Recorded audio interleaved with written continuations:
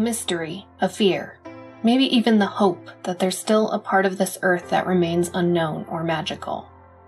Some people believe that somewhere out of sight, just off in the shadows, there are horrible or misunderstood beasts, human-animal hybrids, or prehistoric animals lost in time. Maybe these people are delusional or mistaken. Or maybe they're just curious people concerned about conserving ancient and mysterious animals. Or maybe these animals are clues to human psychology. This is Fact and Science Fiction. I'm your host, Carly, and this episode is about cryptids. I wanted to do something fun for Halloween and for the 1-year anniversary of this podcast. Fact and Sci-Fi debuted October 12th, 2017. And so we may be doing something a little off topic compared to my other episodes. I did a Facebook and Twitter poll about favorite cryptids, and some of yours were ones I hadn't even heard of before. On Twitter, Jenna told me about Trunco, which is an unidentified biological mass, aka globster, which is my new favorite word, that washed up on the shore of South Africa in the early 1920s. If I don't mention your favorite cryptid, you can tweet me at Fact and Sci-Fi. Now let's go on with the show. Cryptids may be a new word for you, but you've probably heard of at least one of them in the category. Bigfoot or Sasquatch, Chupacabra or the Jersey Devil, the Loch Ness Monster or Champ in Lake Champlain. These animals are cryptids because their existence hasn't been accepted by the scientific community. Cryptozoology is the study of these animals. Literally, the prefix crypt means hidden, and cryptozoology means the study of these hidden animals. Cryptids have been around for centuries, and in his article called Cryptozoology in the Medieval and Modern Worlds, Dr. Peter Dendel argues that people have been fascinated by cryptids since humans have created cultures and stories, even if they weren't necessarily called cryptids at that time. According to Bernard Heuvelmans, known as the father of folklore, for an animal to count as a cryptid, it must have at least one trait truly singular, unexpected, paradoxical, striking, emotionally upsetting, and thus capable of mythification. I really liked learning about all these different animals, so I want to review a few examples of my favorites. So I've mentioned before that I have a very deep fear of aquatic dinosaurs. And I don't really know why, because when I was younger, one of my favorite movies was about a sea serpent. In the 90s and early 2000s, several movies were made about some magical or ancient beast in the depths of lakes or lochs. My sister and my favorite was Magic in the Water from 1995.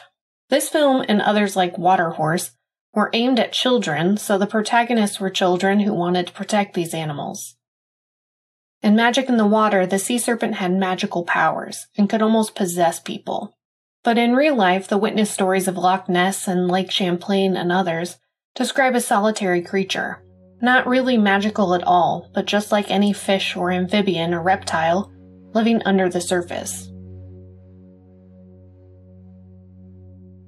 Another subset of cryptids are the ape men, tall hairy creatures that walk on 2 legs. Some describe maybe a large ape, kind of hunched over, while others describe a bipedal man.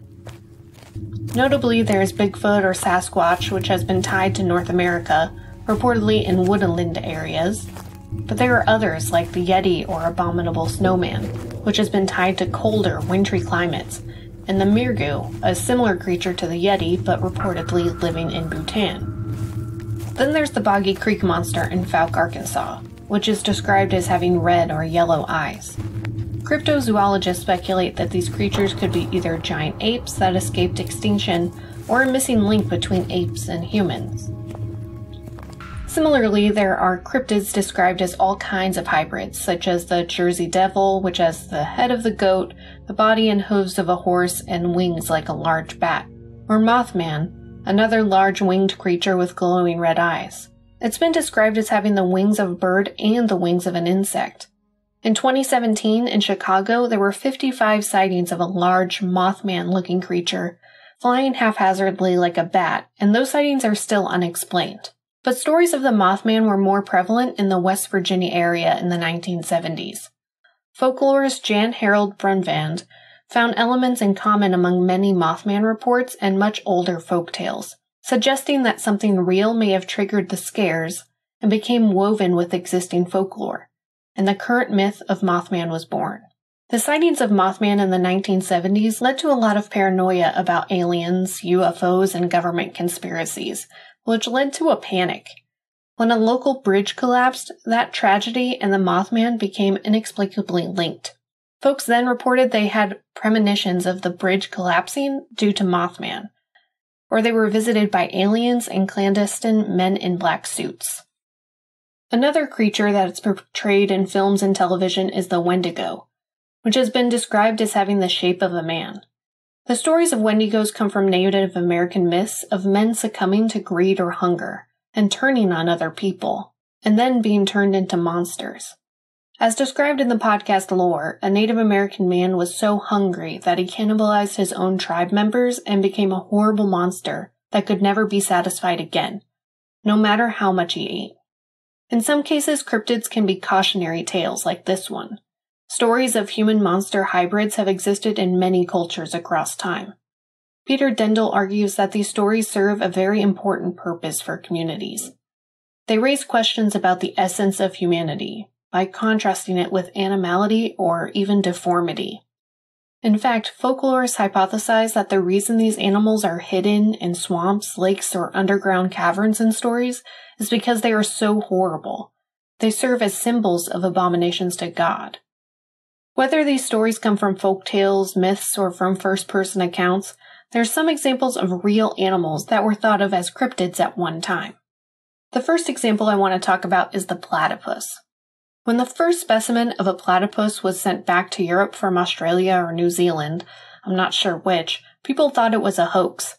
They thought the bill was literally sewed on. And at that point they didn't even realize how strange the platypus is as an animal. Now we know it's an animal that holds a lot of characteristics from its ancient ancestors. It's a mammal that lays eggs like a turtle. It has electroreception, meaning it sends out electrical signals from its brain like an eel.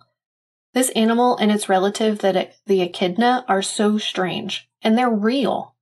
The giant squid was also thought to be a mythical beast from beneath the depths, described as the kraken or other tentacled beasts that sunk ships. Now we know that the giant squids and other giant fish or cephalopods are in the deep ocean, where the pressure of the sea basically holds them together, so that when they raise from the sea, they look even more terrifying. Another example is the okapi, which explorers and colonizers heard about from Africans in the 1700s and 1800s, but they could never see with their own eyes. The okapi are a mammal that looks like a zebra but with the face of a giraffe. They are so shy and so quiet in the wild that it took a long time to actually see one. It wasn't until the early 1900s that a specimen was confirmed, and now they have to be exclusively bred in captivity in order to study them because they're still so hard to observe in the wild. So where do these stories come from? How do we parse between the mythical and what we know about animals? Well, we can look at history first. I wanted to specifically bring up explorers and colonizers because a lot of cryptozoology and descriptions of these creatures can be connected to that time. So two things happened. First, Europeans received translations of ancient Greek and Roman texts for the first time. So explorers were reading descriptions of minotaurs and women with snakes as hair. They read descriptions of goat-man hybrids and gods that could change their shape. The second thing that happened is that Europeans were traveling to the Americas, Australia, New Zealand, and Africa for the first time. These places had people living there, of course, but were thought of as untouched by civilization. You can't see, but I have air quotes around civilization. These explorers would travel to these faraway lands for riches, for their reputation, or for the burgeoning field of science and observation. One infamous example is Sir Walter Raleigh. He explored what is now Venezuela and Guyana, observing and writing down what he saw and what he heard from Venezuelans and the Guyanese. He specifically was looking for the legendary City of Gold, and the native folks, probably as a prank, told him it was always just around the river bend. He never found it, obviously, but he couldn't go back to Queen Elizabeth I empty-handed. So what he did was bring back his journals, and working with an illustrator named Debray, he published a book called The Discovery of the Large, Rich, and Beautiful Empire of Guyana. In their history book, Going to the Source, Victoria Bissell Brown and Timothy J. Shannon wrote that this book by Sir Walter Raleigh depicted scenes of golden-laden Indians and illustrations of animals and fantastical creatures that inhabited the New World that Europe had never seen before, like monkeys, parrots, man-eating alligators, and manatees. Whether trying to secure more funding for his search for the City of Gold or because he truly believed the tales he had heard, Raleigh described Native Americans covered in gold and mythical warriors called the Iwai-Panomo, which were tall men with eyes in their shoulders and mouths in their chests. Even though he described far-fetched creatures and beings in some ways, he also had some very detailed and accurate descriptions of the wildlife in others. Unfortunately, DeBry, the illustrator, took some creative license with some of these animal illustrations. There are animals in this book that Sir Walter Raleigh never described in the writings. Bissell Brown and Shannon say that DeBry and other illustrators in that time could have been inspired by paintings and artwork from biblical representations of animals on stained glass, or just from their imagination. But these artworks horrified and entertained audiences for decades, and people described animals in similar ways for a long, long time, even if it was proven that they came from the artist's imaginations. Okay, now let's go back to the ancient Greek and Roman texts that were translated for the first time. Bissell Brown and Shannon say this definitely influenced the way explorers and observers described what they saw in the New World. They wrote that many European explorers, when confronted with the strange anatomies and habits of American animals, described them as amalgams of different Old World animals that resemble these mythological beasts. One early description of an animal was of a strange monster, the foremost part resembling a fox, the hinder a monkey, the feet were like a man's, with ears like an owl, under whose belly hung a great bag in which it carried the young. Have you guessed the animal? It was an opossum. I posted an image from this book by Bissell Brown and Shannon of animal illustrations, and they all look very similar because they're all inspired by the same things. Manatees look like whales, look like alligators. These illustrations continue to influence how people thought of the Americas for nearly 2 centuries. So when cryptids today are described as half wolf, half human, or as a creature with the head of a goat and the body of a horse, maybe it's because that's how we've always explored things, using language we know to describe what we see. And with time we have a name for those creatures, like the platypus. But we're influenced by the things we've seen and the stories we've heard. When you see a large figure in the woods that can't be immediately identified, how do you describe it? Finding these hidden animals today has the same spirit of the early explorations in multiple ways. Scientific discovery today may be less interesting to cryptozoologists. Peter Dendel wrote, "It's not the vast myriad of undiscovered mites or new varieties of plankton that cryptozoologists are really interested in. Like defined early in the episode, cryptids, the hidden animals that garner the most attention, are the large, horrific beasts of folklore." The struggle believers and witnesses have is the burden of proof. How do you prove a creature is real? It's so easy to deny a thing exists, to wave away any evidence, footprints of eyewitness testimony. Typically, the way we prove things are real, whether it's the existence of an animal or even the effectiveness of a treatment, is through scientific consensus. A group of scientists have to agree. But this is nothing new. Dr. Peter Dendel wrote that there were skeptics even back in the 2nd and 5th centuries, who would be their voice of reason when travelers would come back to Europe telling stories of centaurs and werewolves. Even before there were scientific communities, writers argued amongst themselves about the existence of hidden beasts. Maybe some of these cryptids started out as pranks that the native folks told explorers, like the City of Gold or the Iwai-Panomo. Maybe they're shared paranoia like I expect the Mothman became after an entire town was scared witless. Maybe we'll discover species that are similar to the descriptions of cryptids, like the giant squid. The squid and okapi are examples of scientific consensus finally siding with the believers. Maybe in some instances, the difference between myth and reality is time.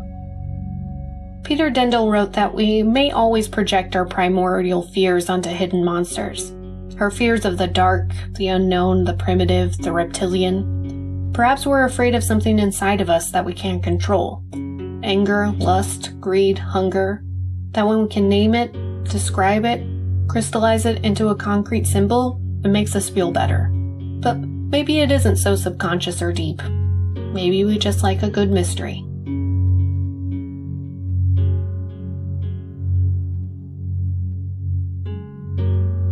Research from this episode came from Going to the Source, Volume 1 to 1877 by Victoria Bissell Brown and Timothy J. Shannon. Cryptozoology in the Medieval and Modern Worlds by Peter Dendel. The Okapi Conservation Project, and Legendary Cryptids That Turned Out to Be Real on io9.com. If you like this episode, please send me a message on Twitter or Facebook at Fact and Sci-Fi, or leave a review and I'll give you a shout out on the show. This episode, I want to thank Jace B. for reaching out on Facebook and David Bernstein, author of Blockbuster Science. Thanks for listening. One last thing. In honor of my first year of podcasting, I'd like to help you create your own podcast. If you submit your email in the blog, factandsciencefiction.com, on the About the Host page, I'll send you an email of all the YouTube tutorials that I've found incredibly helpful. These videos break down how to write, record, and edit your podcast using free tools. I've had a couple friends ask me for tips, and I want to extend that to you. Check out the transcript for this episode and other content on the blog at factandsciencefiction.com. And lastly, thanks for listening.